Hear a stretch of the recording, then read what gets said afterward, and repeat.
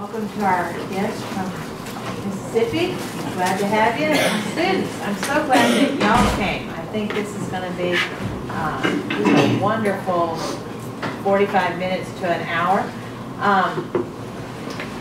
My name is Christy Holt. I'm the Title IV coordinator here, and so my whole area of work and my career has been in the area of child welfare.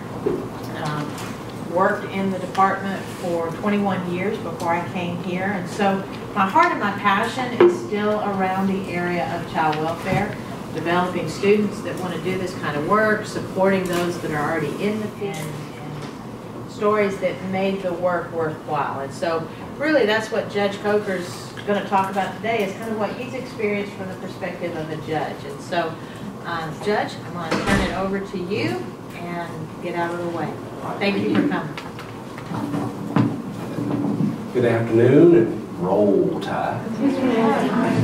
I'm a 1996 graduate of the university, 1999 graduate of the University of Alabama School of Law, so I'm Alabama through and through. I'll tell you very briefly what the role of a district judge in Colbert County entails. It entails me being over and responsible for over 7 divisions. I handle all the traffic cases in my county. I handle all the district criminal cases, the small claims cases, the district civil cases, the child support cases, the juvenile delinquents, and the juvenile dependency cases. Of the 8,000 cases that I handle a year, there's only one district judge. 399 of those cases last year were juvenile dependency cases. That only amounts to 5% of my caseload, but it amounts to 95% of my worry. And so through that, at times I know it can be a thankless job when you're out there on the front line, especially for those workers. Many times their efforts are not acknowledged and respected and well received. But really, if you want to know the heartbeat of this country and where we're headed, ask a social worker, and she can tell you for the most part. But I want to talk to you a little bit about a personal story that I had in my journey and give you a little better glimpse in my world as a judge. And I've been on my job now for 9 years. I worked hard for the job. I had to campaign for the job. I spent way too much money and 18 months of my life knocking on doors and hoping that I would win. But all that time, never did I pray that I would win. I always prayed that it would be God's will, that God would give me the ability to fulfill the promises that I had made, that I was qualified to do the job that I was running for, and if I fell short, that He would give me the courage and the direction to choose the other path that He had for me. And so I told myself, and I had continued to tell myself, maybe He sent me to save one child. Maybe He sent me to find that one precious soul in His kingdom and to do right by him or her. And after that time, my work would be done and He would move me on to something else. And so I've always held to that thought. On July the 1st, 2017, a baby boy named William was born. William was born to 2 parents who were illegals. They had traveled to this country from Guatemala, and really, they were children themselves. But they had come here just in the hope and a dream of having a better life. And at the time William was born, he was born with a host of medical issues. His brain did not fully develop. His body could not produce the requisite hormones he needed to survive. He had hydrocephalus, and in the words of the doctors, he was just born unlucky. For months, he lingered at Children's Hospital. Over the course of the first year of his life, William spent a total of 12 days in his home. I had no idea this child existed. In May of 2018, the Department of Human Resources assisted the mother, who could not speak English, who did not have a driver's license, who had no means of transportation, in finding a facility for her child. Father Purcell's outside of Montgomery is a pediatric nursing home, and he was placed there with the assistance of my department. in May of that year. After he was placed there, he was promptly forgotten. His mother and father had become estranged from each other, and neither visited. My department stopped checking on him, stopped seeing him, because he wasn't technically in their care. And so from there, at Father Purcell's, he had 4 different visits to Children's Hospital. 4 times this child was transported by himself in an ambulance to Children's Hospital. On the 4th admission, Children's Hospital made an abandoned child report to the City of Sheffield, their police department, who followed up with it, contacted my local DHR, the Child Abuse and Neglect Unit. They went out and investigated, could not find the parents, knew we had a child in medical need, and so they properly filed their petition. On August the 31st, I heard his case. I had sorrow for his soul. I knew he was terminal. It was a quick hearing. We had the DHR caseworker, the DHR attorney, and the guardian ad litem. The hearing did not take long at all. But, you know, as much as I hated it, life had to move on. You see, football season started the following day. And Alabama was kicking off, and they were not playing here in Tuscaloosa, but I was coming to Tuscaloosa to spend the weekend with some friends. I was going to have some fun. I was going to watch the game. Monday was Labor Day. It's going to be a holiday, so a state worker, I don't have to work. And so I had priorities, and those priorities were important to me. Well, let me tell you a little bit about myself. On the outside, I think I pretty much have it together. But I'm human. On the inside, not so much. I've got problems. I have a mortgage. So that's why maybe on that Saturday morning, September 1st, I'm up at 3 a.m., I'm up at the gym, I'm going to do something, I'm going to plan my day, I come home and I'm going to get my shower and I'm going to figure out what time I'm headed to Tuscaloosa.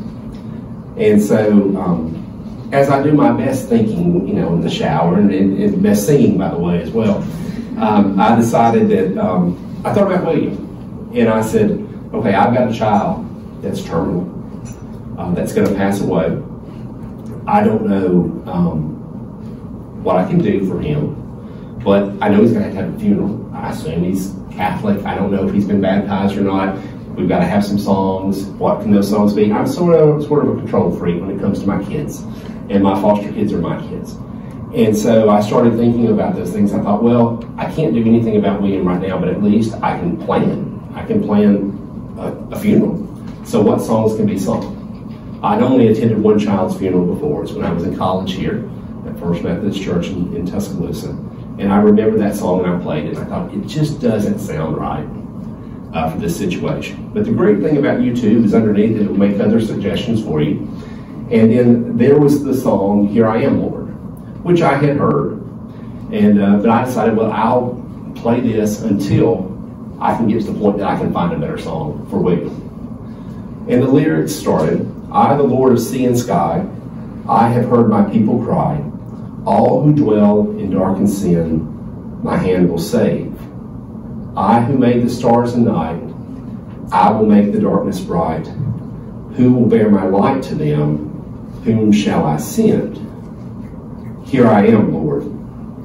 Is it I, Lord? I have heard you calling in the night. I will go, Lord. If you lead me, I will hold your people in my heart. Well, about that time I started crying. I thought, you're not talking to me. This is not a situation, I'm indwelling in that darkness. I understand it. And I know William's there too, but whom shall I send? Is it I? So I make that great deal that we always do. God, I'm going to play this song again. And if I cry again, then we'll talk, you know. So about the 4th or 5th time I'm playing it and I'm sobbing, I just decide I've got to give up. Then I heard the voice of the Lord saying, whom shall I send and who will go for us? And I said, here am I, send me. So that became my responsibility that morning. I got ready. I drove on down to Children's Hospital. I had never been there before. I found my way in. And being a judge in the state, it has a lot of perks. People, it can open some doors for you. It can help on the side of the interstate, so I've heard. It will not help you with a 20-year-old, I'm sure she's sweet, student at UAB that's working as the receptionist at Children's Hospital. You see, William had 4 names, and I was going with William's last name, and his last name was under a couple of names. And she could not find his name. And I was then concerned he had already passed away, and I didn't get to him. And so we had some little tense conversations. Me trying to exert my will as a judge, and she exerting her will as HIPAA mandate. And finally, I had made a frantic call to my DHR supervisor. He said, try this name. And we tried it. I got in, got my badge. I was on the elevator. I was headed to William. I got up on the floor, and I didn't know what I would find. I'm a bit squeamish. I don't like blood, I don't like guts, I don't like fluids, I don't like tubes, I don't like anything to be out of the ordinary. I don't like anything to be abnormal. But as I entered his room, I found William lying there. He was simply a child, a very, very sick soul. So I didn't know what to do. So I stood beside William, and I went up standing beside William that day for 3 hours. I stroked his head. The top of his head had the indentation that almost made the top of a heart. It was sweet. It was sad. I sang to him. I'm not a singer. I prayed over him. I didn't really know any of his needs, but I knew at that very moment, at that very time, 90 days removed, he needed a father's touch. And as I stood there, I noticed nurses stopping. And I had introduced myself to the nurse when I first went in, and she said, who are you? And I said, well, I'm Chad Coker, and I'm his judge. That was just the easiest thing to say.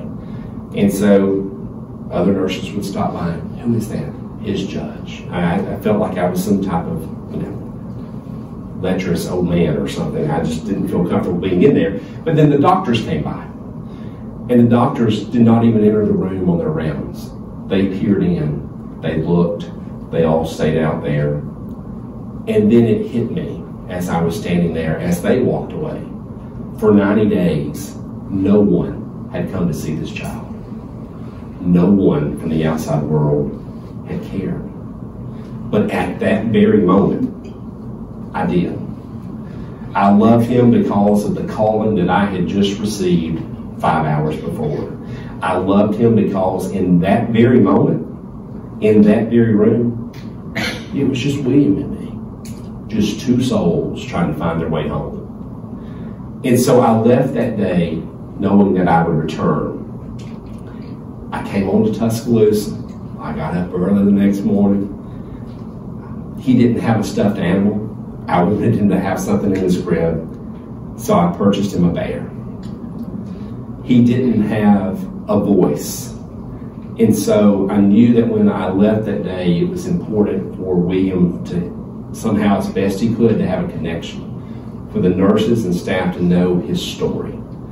And so I drew a picture for him, and I wrote a note, and I placed it above his bed. William had a story to tell. He wanted to be loved. I wanted these nurses to love him as well. I needed them to connect to him and to his struggle. And so this is what I wrote out for William. Hello, my name is William, and I'm a pretty big deal. I'm only one, and I get lots of attention. I'm a big hit with the ladies. I already have 3 girlfriends, Brittany, who is my judicial assistant, Bethany, who is his guardian ad litem, and Shadell, who is his caseworker. I think some nurses like me too. I pretty much just hang out here. I don't say much. I really just like to listen. So talk to me. Tell me some stories, maybe even secrets. I won't tell. Stroke my hair, sing to me, and say sweet things about how handsome I am. I'm real easy on my eyes. Thank you for stopping by, for loving me, and for hopefully stealing a kiss from me too. I love those kisses. William. I said goodbye to William that day, and I told the nurse on my way out, I'll see you tomorrow. And so I headed on home. It's about a 2-hour drive for me to get back from Birmingham back into Muscle Shoals. And when I got home, I called Karen Smith, who's the Deputy Commissioner at State DHR. Karen and I were colleagues. We were not friends. I had met her at some meetings. She had made the unwise decision of providing me her cell number. And so that night, on a Sunday before a state holiday, I call her and she answers, "Hello, Judge." And I said, "Hey, Karen," and I explained to her about William. And I got to a point and I said to Karen, I said, "Hear me, he will not die alone. Do you understand what I'm telling you?" "Yes, Judge. We will figure out something to do." Well, Labor Day was the next day. And for most of y'all, Labor Day is great. It's a time to hit the lake. It's a time to go shopping. It's a time to do some fun things. For a politician in Colbert County, Labor Day is a whole new undertaking. It starts with a Labor Day breakfast at 6 or 7 in the morning. You go to a Labor Day parade, which is hot. You go down to Spring Park to a candidate speaking, and you hear all these people talk. And then you drive 45 minutes almost to the Mississippi line, down winding roads to Coondog Cemetery, where you can have barbecue and other political events down that way. Every year I had done that. This time it wasn't important. What was important was for me to go back to see William. And when I went back, I got outside his room and I could hear something different. Guess what? The TV was on. A movie was playing. Someone from the hospital had brought by a little teddy bear that made the heart sound of a heartbeat. It was in his crib. They knew that I was watching. They knew that I was coming back. They knew that he mattered to someone. And they knew that William mattered to me. And when I went into the room, this is the face that greeted me that morning. DHR began their round-the-clock care. They all had to take shifts if you were a foster care worker or if you were a supervisor. Supervisors took 12-hour shifts, foster care workers took 8-hour shifts. I took my own share of shifts. If I didn't quite trust that foster care worker going down there, guess what? My schedule would open up and I could take her shift too. And so I rearranged some shifts and volunteered for some shifts so I could be there with him. William's guardian ad litem came. The parent's attorney came down to see him through the efforts of our local DHR. And with the help of the attorneys, they found the parents. At first, we had thought that they had abandoned him in neighboring Nashville. We found them working in 2 different Mexican restaurants in our area. They had become estranged. And there had been some domestic disharmony. But through the efforts of the attorneys and DHR, we were at least able to get the parents to come back down there. The mom got to see him. The dad got to kiss him. They got to touch him again. And I was down there while the dad was visiting, and they called in the priest, and I got to witness him being baptized with his dad right there by him. As I was down there, and it didn't seem like we had a plan for William. Each time he had come to Children's, he would be released. Each time he was placed on the vent, he would be taken off, and each time he returned, he was weaker. The decision had to be made to remove him from the vent. The hospital was waiting on DHR to sort of talk to them about that. DHR was waiting on the hospital to sort of talk to them about that. I happened to be there at the right time in the right place, and I said, "Okay, listen up, Doc. If y'all need something signed, I'll sign it.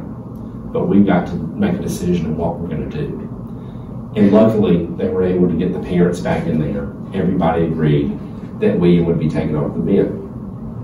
We had no idea how long he would make it. Would he make it 4 minutes, 4 hours, 4 days? No one could tell me. And so I asked everybody, but they're not going to tell you those questions. The day before he was to be taken off the vent, they called in the life specialist, who has a great title at Children's Hospital, and she gets to play games with some of these kids that have been there and confined, and she gets to pick them up ice cream and those things. But she also has to prepare those parents for their child's transition. She came in and she proceeded to make handprints and footprints for William, for his parents to have, depending on what happened the following day. The following day, he was removed from the vent. It was my longest day that I had on the bench. His parents were in attendance. I had a full docket. I couldn't make it. I was going down there that evening. The hospital staff, the DHR staff, they kept me informed. I knew that he had been successfully removed. He was breathing on his own. And so I raced through my afternoon docket. I had my bag packed in my truck, ready to roll. And I was going to get to William because I was going to get to hold him for the first time. His supervisor was also on her way down there. It was a race. I am a judge. I won. So I got there and I got to hold William for the first time. Tanya held him not too long after I held him. And it got to be about 9 o'clock. I said, Tanya, you going home? I'm going to stay with William, tonight. No, Judge, you can go home. I'm going to stay with William tonight. So it was my first and only time to spend the night with a DHR worker. I gave her the couch, and I took the recliner. But over the course of the next days, I would go down as often as I could. There were hard days. There were harder nights. It seemed as though at 3 a.m., it was the hour when everything just fell apart. He would cry. His numbers would drop. His temperature would be all over the board. It was some of the toughest times that he would have. I would call the shift changes to find out, at times the shift change, to find out what his vitals were, what his numbers were. The nurses knew I would be calling. He was just important to me, and I had to know. But as hard as those days were, I knew that the day was approaching. He was off the vent. The hospital was going to ready themselves to discharge him, and that was going to be difficult. Where would he go?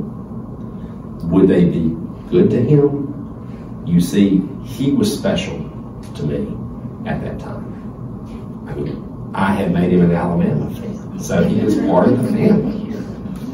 And so, again, the Department of Human Resources, my local, through the state, found William a place.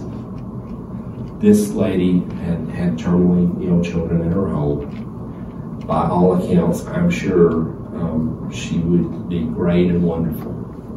She just lived in Union Springs, which, if you know anything about Alabama, that's too far away from Colbert County. It's about 4 hours away. So you know what?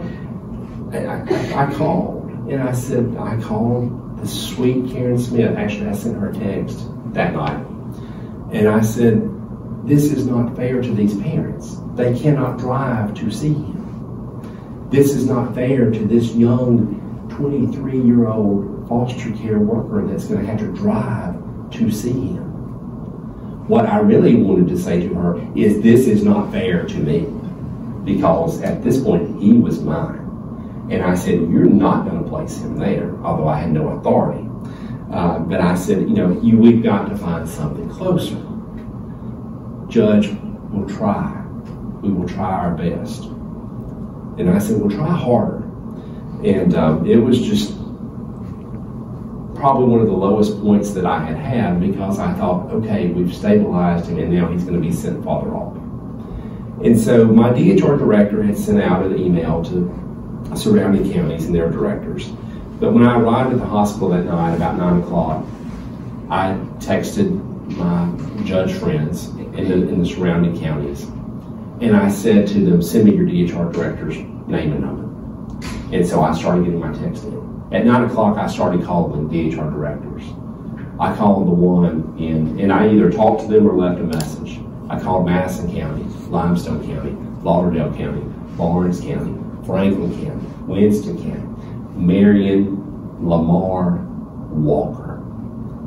I called them all. Some answered, some didn't. If it was a female that answered, you better believe after I got that phone, I texted that picture of William to her, and trying to make a connection, trying to find somebody that would heed my call. Well, it worked. The next day, the Winston County director contacted our local director and said, hey, we have a potential placement. She actually lives right in Franklin County, just 5 minutes though outside of Haleyville. That's in Winston County. She's one of our foster parents. She's a hospice nurse. She's planning on closing her home, but for some reason, she's left it open. I've talked to her. She's willing to consider it. And so Stephanie was her name. I found out all the information. I did a best background check that the CIA could not have even accomplished what I did. Only had a speeding ticket, so she was pretty legit. And so I just wanted to make sure that he was going someplace where he was going to be okay. I arrived at the hospital that day, and one of the most difficult scenes for me was when I walked in and there was a new item in the room. This awaited me. And I knew that he was about to be removed from the home that he had known, really the only home that he had known. I knew he was going home, but it wasn't my home. How would they love him? Could they love him? Would they be good to him? Would they be kind to him? Would they meet his needs? You've got to throw caution to the wind sometimes in this job. The hospital staff readied themselves to say goodbye to William. He had become attached. They had become attached to him. And Stephanie arrived for a day and a half of training, and then she would be taking him home to her husband and sons. And she did. And William went home that night to the first crib that he had ever known. I began to breathe easier. I got a chance to visit. He was only 45 minutes away. He was loved. I knew that he was loved. We kept in touch. She would send me text messages. She would send me pictures. William had spent his time at Children's. We knew his time might be short. So Stephanie arranged through a friend to have Santa come and see him in late September, to have Santa pray over him. And Stephanie fell in love with William. Her husband fell in love with William. He was their son. He was their brother. William, in a sense, during that time, he thrived. I had an opportunity to take my daughter down to see him. She finally got to hold the child that she had been drawing cards and things for. William rested. He even got a haircut, and he was theirs. His progress, though, was short-lived. We knew it might be. His disposition rate, his saturation rate, they had started to decline. I was visiting on a Sunday when a hospice nurse that the Department of Human Resources had hired was there. Stephanie had wanted them to come down and check on William, and so I was there when she arrived. And she looked at William, and she listened to William, and she looked at Stephanie, and Stephanie said, "How long?" And she said, "Maybe 2 weeks." And so I watched Stephanie, a hospice nurse herself, who had said goodbye to way too many people, crumble before my eyes. And all I could do was stand there and hold her and hug her. And so on that day, I knew that my time would be short. So I held him as much as I could. I stayed with him a few more hours that day. His lungs were filling up. You could hear that. You could see that. His numbers were deteriorating. It would be soon. On October the 25th, I planned to go back and see him that day. at noon. I was going to take off the rest of the afternoon. I was going to see him and stay with him that afternoon. And I was up walking, and at 4 a.m. my phone rang. And it was Stephanie. And she told me, she said, William has died. I told her, I said, I'll be there in an hour. And as I entered the room, she was sitting there rocking him. The DHR supervisor was there, his caseworker, hospice individuals, Stephanie's mother. And as I entered the room, Stephanie in the middle of the room with William, she looked up at me and she said, I've been holding him for you. It's time for you to rock him too. And there I sat, looking at this child of God, patting him on his bottom, hoping that he ran to that light to get that puppy that I promised was waiting for him on the other side. I told him of the secrets. I thought of the secrets that I had told him, the hopes and dreams of mine that I couldn't share with anybody else. But William was there.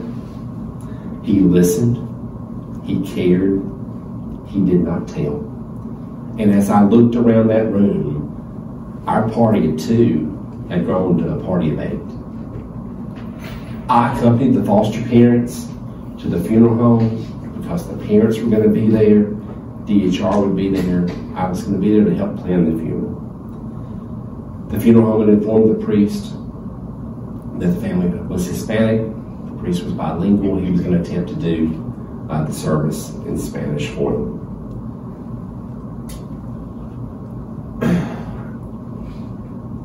And he did. But the parents were estranged. We had 2 different interpreters that were there on the front row with each parent. And as the priest did not really know William, he stumbled a little bit. And so, doing what I do, I got up, excused myself from the service, went to the funeral home director, and said to him, Mike, this isn't working for me, and I'm going to go say something once this guy gets through. Yes, Judge, we will hold the music. Do what you need to do. And so I did. And I went there and I talked. So many people had impacted William's life. While his mother and father were there, they had not been there through the end of this journey. There were people that had driven an hour. The first person through the line at his visitation, it was Santa. Santa, who did not know Stephanie, but just had met William, had held William, had fallen in love with William like the rest of us. And as I talked about my time with William, what he meant to me, and what the foster parents had meant to William, I counted our party of 2, having grown to party 8, had 36 people there. William's simple soul had impacted so many lives, and so many that had come through the line that had not stayed for the funeral. From the time I began his case, and at many times in between, I was angry. Angry as I felt my department had failed William for that 90 days where he was left alone. But had it not been for that failing, I never would have had this blessing. From September 1st to October the 25th, I fought for him, for his soul, for his care, from the time I met him until the day I buried him. I did as much as I could do for William. I didn't do what my job required of me. I did what my faith and my soul commanded of me. In speaking of his story, I only ask that you consider doing the same. In the end, every one of you in this room has a William, someone that is crying, that needs your help, your answer, your time, your prayers, your love, your touch. Find that person, heed that call, make it your mission. Give them a voice, give them hope, give to them compassion. As I look back over my life, my 2 short months with him, I'm content I did right by him. His 15-month journey changed my 45-year-old trajectory. And as I came to hopefully save William, I know there are others at times that will come to save me. You see, all those times I reached for his hand, I realize now I wasn't holding his, but he, through William, was holding mine. In William and in him, I find peace. In William and in him, I find answers. In William and in him, I find love. And in William and in him, I find God's grace, the very grace that I need to survive. I don't know what my future holds, but I know my prayer of 9 years ago was answered. When my life is complete for 2 small months, 2 very short months, I walked this earth, I listened, I loved, and I carried forward with will, God's will. And for that, I have been blessed. Thank you very much.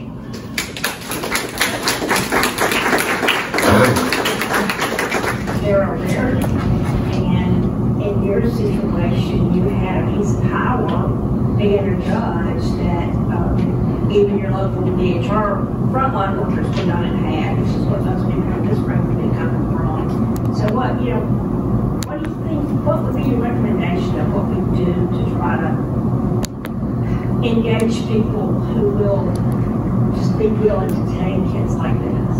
I think the greatest concern that foster parents have, they're signing on to love this child and to lose this child. They want to know they're going to be supported. They're going to want to know that the department's going to be there. They're going to want to know that if there's the need for respite care, if there's the need for just 3 hours one day, they need to get out, that someone's going to be there because they're giving up their life for this child's life. And, I think that that's important. I think there's some power in always refusing to accept the answer no. And just at times just be stubborn. And there's always a way to go around certain things. But I think if we build trust with foster parents and we know and we can build upon those foster parents who have served in that role, talking and mentoring these others, I think we can open that up. Father Purcell's would be the last place. I didn't know Father Purcell's existed. But you know what? There are very few pediatric nursing homes in this country. And, we have an option of one here. That's the last place I want to put a child. The primary characteristic you needed in that worker. This is a hard case. This is not a typical case. We've got 18 others that we're trying to work with, but what's the one characteristic you would like to see us try to develop in these young workers? Compassion. In the end, if you just have compassion for these kids, and at times compassion for these parents, that can be very hard. But oftentimes, and we discussed, in the end, when you don't know what to do with the child, and I've been at that spot with my own daughter, because sometimes you don't have time to go to that big book that says what to expect when you're expecting and all these things. And you look at this child that's screaming and yelling and what I do, you think, what would my mama do? And that's what some of these parents do. What would my mama do? Guess what? Mama did it wrong 20 years ago, and they're going to do it wrong today. It's not coming out of ill will. They don't want to physically hurt that child. Rarely do I ever see that. I never see that really from a mom. They make poor decisions. They don't want to hurt that child, but they just don't know. And so sometimes as the frontline worker, it's hard. It's hard to go into a situation where you have a mom or dad that are hostile. But you know what? You want them to be mad. You want them to be angry. Because if they are, guess what? That child matters in some capacity to them. Where you ought to be concerned is when you have that mom that has no AFib, that would care less. That's where I'm concerned. That's the child potentially be harmed if returned. But you want that parent. You need to look at it from that perspective. You've taken something that's precious to them. Yeah, they ought to be mad. I'd be mad too. And then work through that. And once they see that you have compassion, and once you build trust, and once they see that you're there to help them, things can change. And that dynamic